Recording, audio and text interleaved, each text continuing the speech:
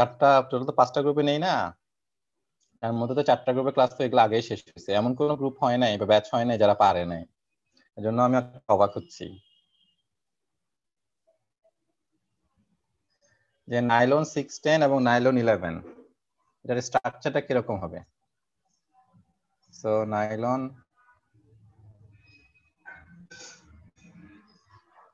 11 আর nylon হচ্ছে 610। Sir মাঝখানে extra একটা CH2 চলে আসবে 11 এর ক্ষেত্রে। 11 এর ক্ষেত্রে কি হবে? স্যার এটা হবে NH CH2 5 আবার CH2 5 তারপর CO, তখন স্যার নাইলন 11 হবে। মানে এক্সট্রা আরেকটা CH2 যেটা 5 যেটা ওটা আবার একটা এক্সট্রা আসবে। এখানে কি হবে? CH2 5 এর জায়গায় কি হবে? স্যার এখানে একটা এক্সট্রা দুইটা মানে এটা স্যার দুইটা আসবে স্যার, এটা স্যার যেটা মনে হচ্ছে স্যার। আচ্ছা, আর বাকি বা পরেরটা 610 এর ক্ষেত্রে? 16 এর ক্ষেত্রে স্যার এই যে CH24 যেটা CH24 এটা আরেকবার আসবে স্যার, তাহলে স্যার নাইলন 610 হবে। আচ্ছা ওকে, আর কেউ সাথে চিপিন?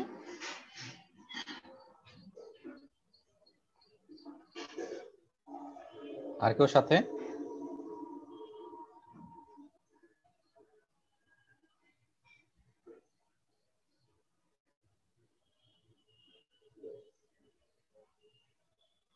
Anybody else? মানে হি ইজ রাইট, ঠিক আছে, তো আর সহজ করে না বলে কঠিন করে বলে ফেলছে আর কি।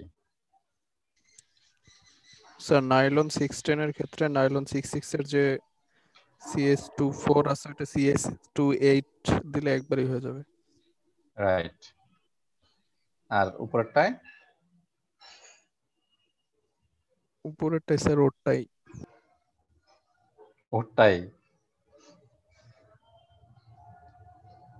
হবে? জি স্যার। উপরেরটা কি হবে তাহলে?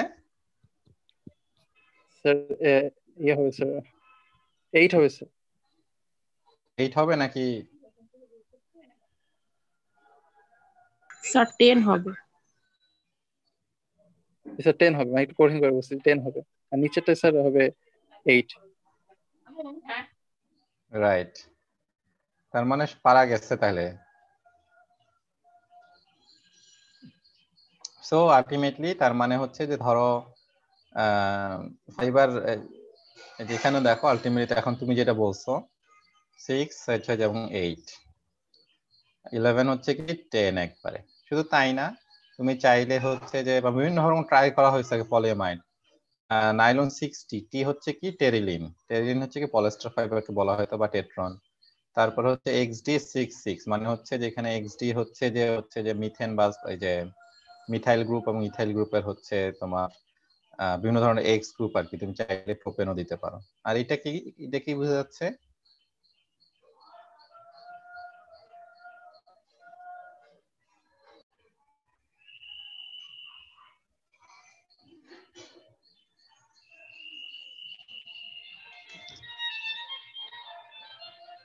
এটা কি বোঝা যাচ্ছে?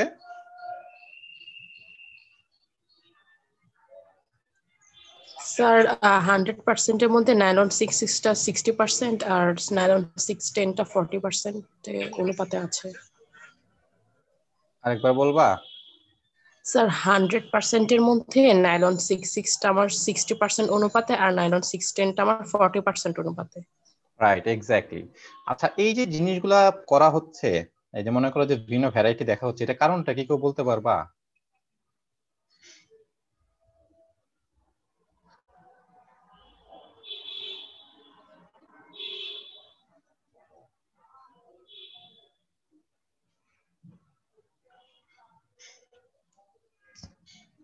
কেউ কারণটা কি বলতে পারবা? স্যার স্যার চেনের মধ্যে স্যার ভেরিয়েশন দেখতে স্যার, এটা আসলে তখন ভেরিয়েশনের কারণে হয়তো বা প্রপার্টি চেঞ্জ হতে পারে। আচ্ছা গুড, আরেকজন জানি কি বলতেছিলা, বলো। স্যার আমি ওইটাই বলতে চাচ্ছিলাম যে চেইনের ভেরিয়েশনের কারণে প্রপার্টির ভেরিয়েশন হবে, এবং যেটা স্যার মানে এক এক প্রপার্টির কারণে স্যার মানে ওটার ইউজের ব্যবহারটাও আসলে চেঞ্জ হবে। Good diamond. আলটিমেটলি হচ্ছে একটা হচ্ছে একাডেমিক কিউরিওসিটি, যে আসলে আমি যদি করি তাহলে চেঞ্জ করা যায় কিনা বা কতটুকু পর্যন্ত ফাইবার তৈরি করা যায়, এটা একটা একাডেমিক কিউরিওসিটি। আর কমার্শিয়াল কিউরিওসিটিটা হচ্ছে যে ওখান থেকে এন্ড ইউজ কি নতুন কোনো ডিফারেন্ট এন্ড ইউজ বের করা যায় কিনা, যেটা হচ্ছে হয়তো নিশ মার্কেট হইতে পারে, রেগুলার মার্কেট হইতে পারে, বা যাই হোক না কেন কোনো কমার্শিয়াল অ্যাপ্লিকেশন তৈরি করা যায় কিনা। এবং সোফার এখানে তুমি যদি দেখো যে এই যে ইয়ার থেকে যে এবি পলিয়ামাইড এবিবি পলিমাইড, সোফার বিভিন্ন ধরনের পলিয়ামাইড ট্রিট করা হয়েছে এবং আপ টু 13 পর্যন্ত ট্রাই করছে আর কি। ইভেন এলিফেটিক অ্যারোমেটিক পলিমারও আসলে হচ্ছে যে ট্রাই করা হয়েছে। সো এবং দেখো nylon 12, nylon 612, nylon 4i, 4t, এগুলো বিভিন্ন ধরনের কম্পাউন্ড দিয়ে পলিস্টার বা পলি অ্যামাইড তৈরি করার চেষ্টা করছে। এবং এগুলো পলিমার ইন্টারমিডিয়েট কি, সিনথেটিক রুটটা কি, এটাও দেখানো হয়েছে।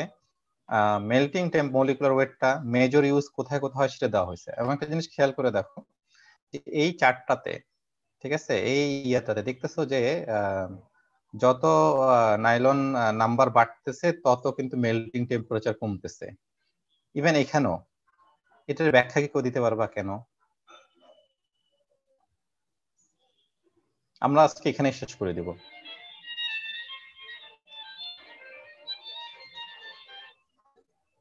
এই ব্যাখ্যাটা তোমাদের থেকে নিব, তারপরে আজকে আমরা এখানে ক্লাস শেষ করে দেব।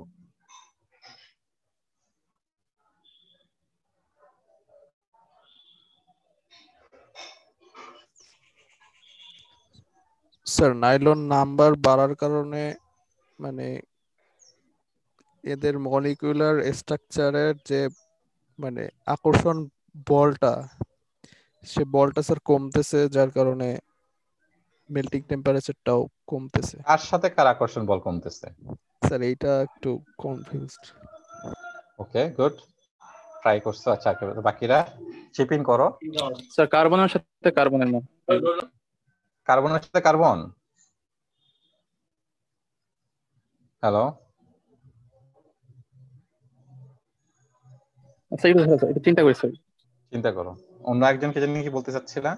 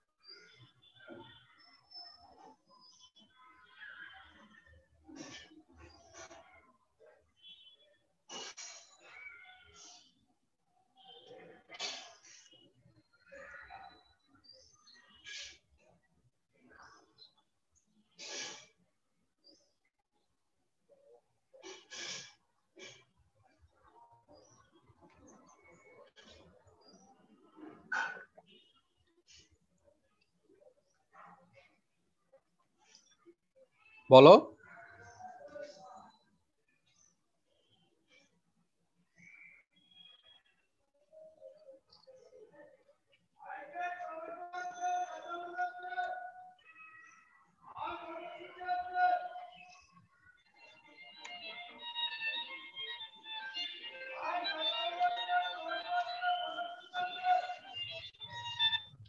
আমি কিন্তু এটার অ্যান্সার দিতে চাচ্ছি না, আমি চাই হচ্ছে তোমাদের মধ্যে থেকে কেউ একজন আসুক। কি ঘটতেছে পলিমার স্ট্রাকচারে?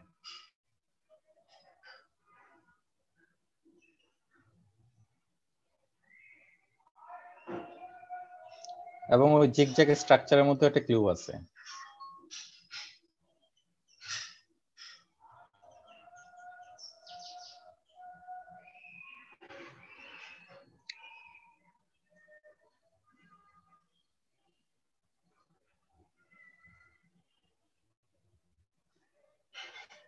নিশান, স্যার হাইড্রোজেন বন্ডের স্যার কোনো ব্যাপার আছে স্যার? হাইড্রোজেন বন্ড কিরকম বলো তো অভি? স্যার স্ট্রাকচারটা দেখলে বুঝতে পারবো, মানে এখন মনে পড়ছে। মানে হাইড্রোজেন বন্ডের কারণে হয়তো বা স্যার এটা হচ্ছে। আমি একটু আগের স্ট্রাকচারে যাই দেখি। এখানে যাব নাকি ওইটাতে যাব? স্যার আগেরটা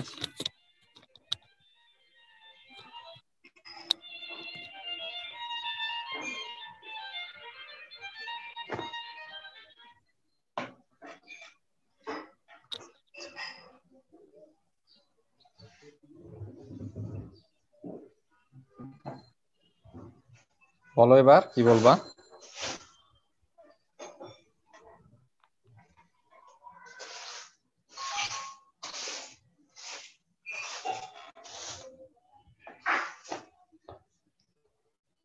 না স্যার ক্লিয়ারলি বুঝতে পারছি না, বাট মনে হচ্ছে হাইড্রোজেন বন্ডের কারণে স্যার কোনো একটা মানে চেঞ্জ হচ্ছে আসলে। কিছুটা কিছুটা হচ্ছে আর কি, দেখি বাকিরা কেউ। স্যার এখানে আমরা এই অক্সিজেন ডেল মাইনাস আর এইচ ডেল প্লাসের মধ্যে যে সিএস2 মলিকিউল গুলো আছে স্যার, এই মলিকিউল গুলো স্যার এদের হাইড্রোজেন বন্ডের মানে মধ্যে বাধা আর কি। তো যখন স্যার এই নাম্বার অফ সিএস2 মলিকিউল ইনক্রিজ হবে তখন স্যার ডিসটেন্সটা আরো বাড়বে, যার ফলে হাইড্রোজেন বন্ডটা স্যার আরো উইক হয়ে পড়বে, এই কারণে হয়তো। ডায়মন্ড প্রবাবলি কিছুটা কাছাকাছি গেছো আর কি, একটু কি বলে হচ্ছে যে এবার একটু মানে রিফাইন করে জিনিসটা বলো। পলিইথিলিন মলিকিউলের মনে আছে নাম্বার? পলিথিন ওয়েসে পলিথিন বা পলিইথিলিন যেটা তোমরা রেগুলার ইউজ করো, এর মেল্টিং টেম্পারেচার কত? কোনো আইডিয়া? বা বাজারে যে পলিব্যাগ ইউজ করো এটা কিভাবে গলে যায়, কত টেম্পারেচার? একটু লাগলেই গলে যায় না হিট? জি স্যার। কত অ্যারাউন্ড? এটা তো বলতে পারবো না অ্যারাউন্ড 65, 60, 65, 70। স্যার, ওইখানে তো হাইড্রোজেন বন্ড নাই মেবি। পলিথিনের স্ট্রাকচারটা চিন্তা করো, নাই মানে কি, মেবি মানে কি?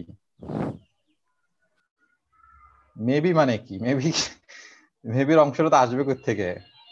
হাইড্রোজেন বন্ড হওয়ার কন্ডিশনও বা কি কি কি কি? পলিইথিলিনের স্ট্রাকচারটা কেউ বলো তো দেখি।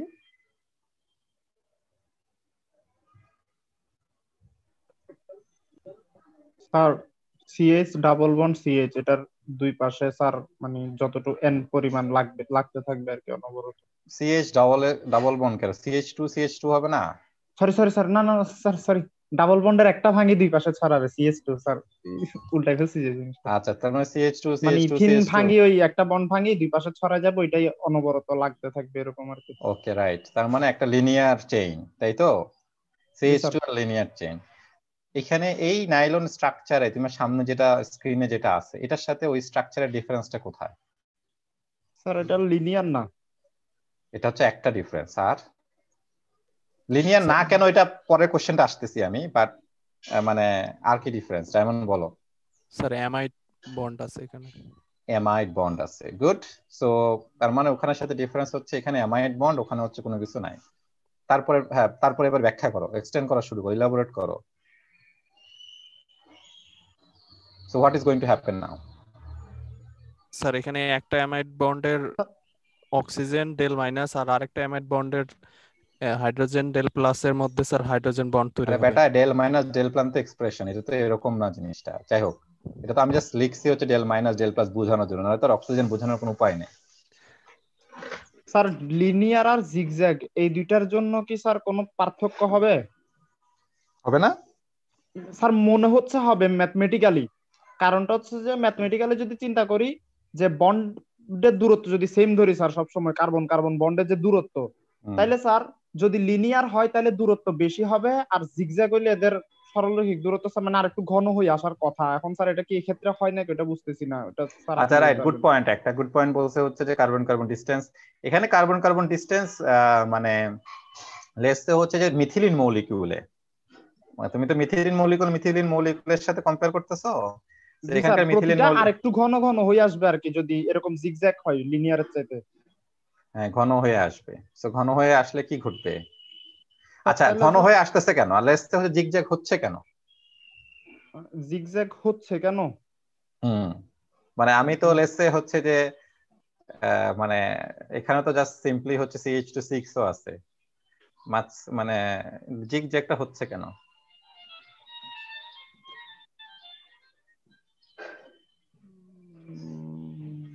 না স্যার এটা বুঝতেছি না জিগজ্যাগটা কেন আচ্ছা, হচ্ছে। লেসে ওদের জিগজ্যাগ হচ্ছে কেন এটা আর আমি পরে আসি, আমাদের এটা হচ্ছে আগের কোশ্চেনই ফিরে যাই আর কি আমরা।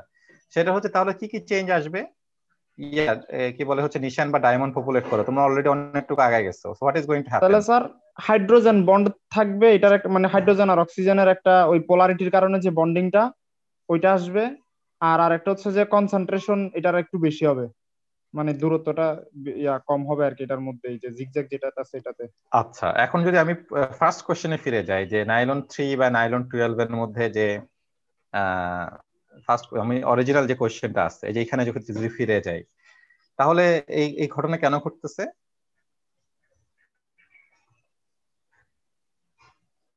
মেল্টিং টেম্পারেচার নিচের দিকে গেলে কমতেছে।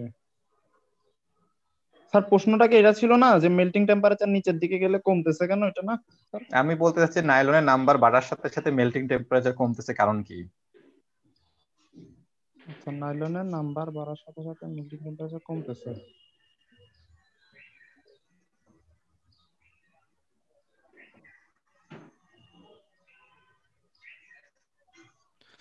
স্যার দুইটা অ্যামাইড বন্ডের মাঝে তো স্যার মিথিলিন মূলকগুলো আছে। Right diamond, good, you are getting হ্যাঁ, দেয়ার।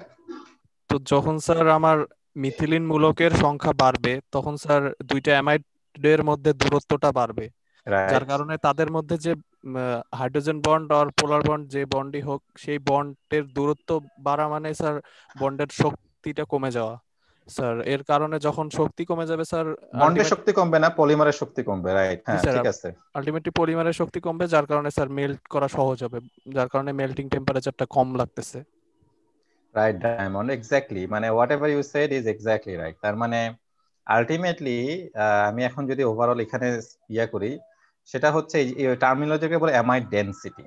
ঠিক আছে, নাইলনের চেইন যখন চেইন যত বড় হবে তার মধ্যে লেসে হচ্ছে একটা ইউনিট কনফিগারেশনে নাইলন 3 বা নাইলন 4 অথবা নাইলন 12 যদি আমি চিন্তা করি, নাইলন 4 এর লেসে যদি 10 সেন্টিমিটার পলিমার চেইন থাকে, 10 সেন্টিমিটারের মধ্যে যতগুলো অ্যামাইড থাকবে, নাইলন 12 এর 10 সেন্টিমিটারের মধ্যে তার পলিঅ্যামাইড মলিকুল কম, তার চেয়ে কম থাকবে। তার মানে দাঁড়াচ্ছে amide density will be lower in nylon 12 compare to nylon 4। Okay fine, এটা যদি নাম্বার 1 হয়। সো অ্যামাইড ডেনসিটি যদি বেশি থাকে বা কম থাকে, তাতে কি চেঞ্জ হচ্ছে? সো অ্যামাইড ডেনসিটি যখন থাকবে, অ্যামাইড ডেনসিটির মধ্যে কি থাকতেছে? CONH। তার মানে হচ্ছে একটা হাইলি ইলেকট্রোনেগেটিভ মলিকুল। আচ্ছা, একটা ইলেকট্রোনেগেটিভ মলিকুল আর একটা হচ্ছে ইলেকট্রোপজিটিভ মলিকুল। সো এটা কোনো সমস্যা না।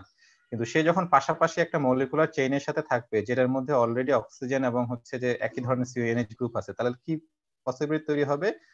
মানে তার কি বলে হচ্ছে দুইটা চেইনের মধ্যে, পলিমার চেইনের মধ্যে যদি দেয়ার মানে কি বলে হচ্ছে যে পসিবিলিটি অফ হাইড্রোজেন বন্ড তৈরি হওয়ার সম্ভাবনা থাকে। আর জিগজ্যাগ ফরমেশনও থাকলে এই অক্সিজেন এবং হাইড্রোজেনের কাছাকাছি সম্ভাবনাও বেড়ে যায়। যখন সে বেড়ে যাচ্ছে, তার মানে দাঁড়াচ্ছে যে হাইড্রোজেন বন্ডিং তৈরি হচ্ছে। সো নাইলন 4 বা নাইলন 12 এর ক্ষেত্রে, নাইলন 4 এ যেহেতু অ্যামাইড ডেনসিটি ইজ হাই, তার মানে পসিবিলিটি অফ হচ্ছে producing hydrogen bond is higher compare to হচ্ছে যে নাইলন 12, যেখানে হচ্ছে যে amide density is low. So 10 সেন্টিমিটারে for example, just to give U an example, যে যদি দুইটা হাইড্রোজেন বন্ড, দুইটা অ্যামাইড গ্রুপ থাকে এই নাইলন 12 এ, যেখানে হাইড্রোজেন বন্ড হচ্ছে দুইটা, হাইড্রোজেন দুইটার সাথে হওয়ার সম্ভাবনা থাকে, সেখানে হচ্ছে যে নাইলন 4 এ হয়তো 10 সেন্টিমিটার মধ্যে 4টা অ্যামাইড গ্রুপ, তার মানে হচ্ছে 4টা ইয়া তৈরি হওয়ার সম্ভাবনা থাকে, কি বলে হচ্ছে 4টা হাইড্রোজেন বন্ড তৈরি হওয়ার সম্ভাবনা থাকে। তো তার মানে দাঁড়াচ্ছে কি, এই যে অ্যামাইড ডেনসিটির কারণে হচ্ছে পলিমার মেল্টিং টেম্পারেচারটা কমছে। এখন পরের প্রশ্নটা আসতেছে, আমি তাহলে হাইড্রোজেন বন্ডের দুইটা কোশ্চেন, হাইড্রোজেন বন্ড হওয়ার ক্রাইটেরিয়া কি, মানে হাইড্রোজেন বন্ডিং হওয়ার ক্রাইটেরিয়া কি, আর হাইড্রোজেন বন্ডিং আলটিমেটলি কেন এই মেল্টিং টেম্পারেচারটাকে হচ্ছে বাড়াতে পারে আর কি, কেউ কি বলতে পারবা? হাইড্রোজেন, প্রথম প্রশ্ন, হাইড্রোজেন বন্ড হওয়ার কন্ডিশন কি কি? অ্যাটেন্ডেন্স দিছে, সবাই চলেও গেছে, 26 জন চলে গেছে, আছে মাত্র। যারা আছে তাদেরকে থ্যাংক ইউ, যারা 26 জন, বাকিরা গেছে তো। আচ্ছা বলো, হাইড্রোজেন বন্ড হওয়ার কন্ডিশন কি কি? ডায়মন্ড বলো। একা তো ডায়মন্ডই দেখি ফ্লোর নিচ্ছে পুরো, আর তো দেখি কারো কোনো খবর নাই। হ্যাঁ ডায়মন্ড বলো। স্যার পোলার পজিটিভ আর পোলার নেগেটিভ থাকা লাগবে, এটা হচ্ছে শর্ত। আচ্ছা, একটা পোলার পজিটিভ ইলেকট্রোনেগেটিভ থাকতে হবে, মলিকুল থাকতে হবে, আর একটা ইলেকট্রোনেগেটিভ, আর এটা হচ্ছে নাম্বার 1। আর স্যার দুইটার মাঝে একটা মানে ন্যূনতম দূরত্ব থাকা লাগবে, right, very good diamond. So that distance is around 5 angstrom. So প্রথম জিনিস হচ্ছে যে ডিস্টেন্সটা ক্লোজ এনাফ থাকতে হবে, আর হচ্ছে যে ইলেকট্রোনেগেটিভিটি থাকতে হবে, তাহলে হাইড্রোজেন বন্ড তৈরি হওয়ার পসিবিলিটি আছে। সেকেন্ড প্রশ্ন ছিল হচ্ছে যে হাইড্রোজেন বন্ডিং কিভাবে তাহলে পলিমারে মেল্টিং টেম্পারেচার চেঞ্জ করতেছে বা কিছু। তো একটা জিনিস হচ্ছে যে যদিও হাইড্রোজেন বন্ড উইক হিসেবে আমরা চিন্তা করি compare to covalent ionic bond, but it has a significant কি বলে সিগনিফিক্যান্ট এফেক্ট অন হচ্ছে যে পলিমার প্রপার্টিজ, পলিমার বা যে কোনো ধরনের প্রপার্টিজ। একটা সহজ উদাহরণ হচ্ছে পানি, লেসে হচ্ছে যে ডাইহাইড্রোজেন অক্সাইড। তো পানি itself is a basically suppose two B A gas, but পানি আমরা নর্মাল ফর্মে পাই হচ্ছে লিকুইড ফর্মে। কেন পাই? বিকজ হচ্ছে এর মধ্যে একটা অক্সিজেন সাথে দুইটা হাইড্রোজেন আছে, এবং এই পানি মলিকুলটা হচ্ছে যে অনেকগুলা, মানে পানিটা হচ্ছে অনেকগুলা হাইড্রোজেন ডাইঅক্সাইড ডাইহাইড্রোজেন অক্সাইডের মলিকুলের কি বলে হচ্ছে একটা কি পলিমার তো বলা যাবে না, একটা হচ্ছে কম্পাউন্ড। সো তার মানে এই কম্পাউন্ড যখন একটা একটার সাথে যখন হাইড্রোজেন বন্ডিং তৈরি হয়, শিয়ার অ্যামাউন্ট অফ হচ্ছে শিয়ার ভলিউম অফ হচ্ছে হাইড্রোজেন বন্ডের কারণে, although it is a week bond, but shear volume of হচ্ছে হাইড্রোজেন বন্ডের কারণে কিন্তু হচ্ছে যে একটা একটা অবস্থা থেকে আরেকটা অবস্থায় সে চেঞ্জ হয়ে যাচ্ছে। মানে তার it is suppose two B gas, but it basically it becomes হচ্ছে লিকুইড। কারণ পদার্থ তো তিনটা অবস্থা, কঠিন, তরল, বায়বীয়। কঠিন থেকে তরলে চলে আসা, বায়বীয় থেকে তরলে চলে আসার জন্য যেই পরিমাণ কি বলে হচ্ছে যে বল তাকে ইয়ে করতে হয়, সেটা হাইড্রোজেন বন্ড বা অ্যাট্রাকটিভ বন্ড যেটা দরকার, সেটা কিন্তু হাইড্রোজেন বন্ড দিতে পারতেছে because of sheer amount of number. R hair আমরা যদি কি বলে হচ্ছে যে দেখি, সেখানে হচ্ছে যে যেহেতু জিগজ্যাগ ফরমেশনটা হওয়ার একটা কারণও হচ্ছে যে অ্যামাইডের হাইড্রো ইলেকট্রোনেগেটিভিটির কারণেই হচ্ছে যে এটা হচ্ছে যে চেইনটা হচ্ছে যে এত লিনিয়ার থাকতে পারতেছে না। এবং যখন জিগজ্যাগ ফর্মে আসতেছে, তার মানে হচ্ছে একটা অক্সিজেন এবং আরেকটা হাইড্রোজেনের সাথে যদি এটা একদম প্যারালাল হইতো, তাহলে দেখা যাইতো হয়তো যে হয়তো অক্সিজেন এবং হাইড্রোজেন কাছাকাছি আসতে পারতো না। তো জিগজ্যাগ হওয়ার কারণে অক্সিজেন হাইড্রোজেন ক্লোজ টু হয়, এবং এই পলিমার চেইন গুলো তখন একটা একসাথে হাইড্রোজেন বন্ড তৈরি করে। হাইড্রোজেন বন্ড তৈরি হওয়ার কারণে হচ্ছে স্ট্রেংথ হয়, স্ট্রেংথটা হচ্ছে কম্পারেটিভলি বেশি হয়। এবং এই জিনিসটা তারা মাথায় রাখো। তার মানে বুঝতেছো যে কেমিক্যাল স্ট্রাকচার কিভাবে প্রপার্টিকে আসলে কি বলে হচ্ছে যে ভ্যারি করে পলিমার প্রপার্টিজ। বুঝা গেছে? আমি কি এখানে শেষ করব? জি স্যার। বাকিটা বুঝা গেছে? জি স্যার, বুঝতে পারছি। হাইড্রোজেন মানে সিম্পলি তুমি পরেরটা তো দেখো, এই যে এ বিবি টাইপটাও একই কাহিনী। ঠিক আছে, আচ্ছা তাহলে একদিন করে সামারি করো আজকে সারাদিন আমরা কি করলাম।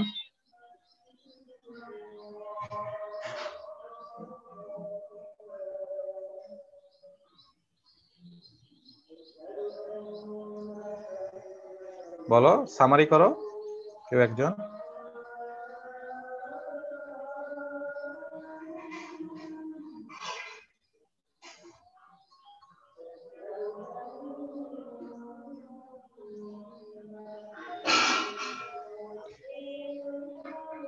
আর এই ফাঁকে আবার নতুন করে তোমরা অ্যাটেন্ডেন্স দাও, ঠিক আছে? নতুন করে আবার অ্যাটেন্ডেন্স দাও। আমি দেখি কারা কারা চলে গেছে। বলো, একজন সামারি করো ওভারঅল। হ্যালো, সামারি করো।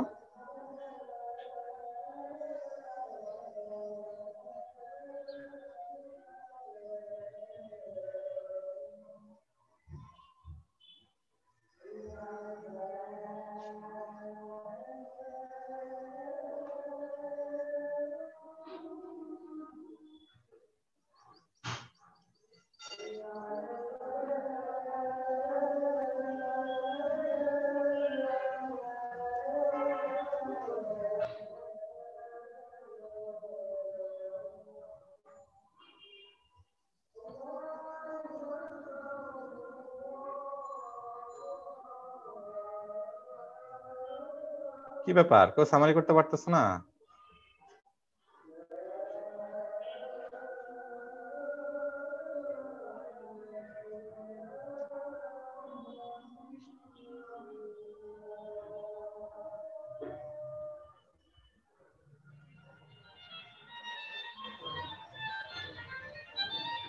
হ্যালো,